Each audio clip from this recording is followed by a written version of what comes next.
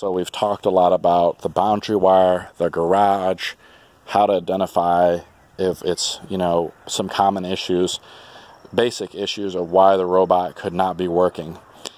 One issue is the robot, you know, just something simple I'm going to show you. If I want to stop the robot, I hit the stop button wherever it's in the yard. It's giving me an error right now. I just hit the back button. But how do I turn on and off the robot? Well, just like a cell phone, I hold down the power button right here.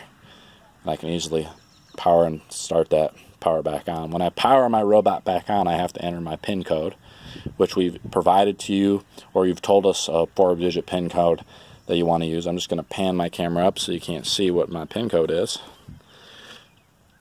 And then the PIN code is right, and now I have access to the menu. Very easy to learn how to power on and off your robot.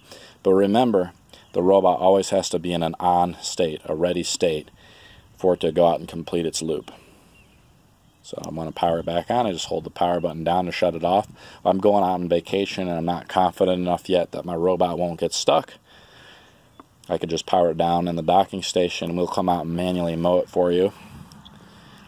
And then to power back on, I just hold it down. I have to input my PIN for it to work. And no problem, now it's working perfectly. Great.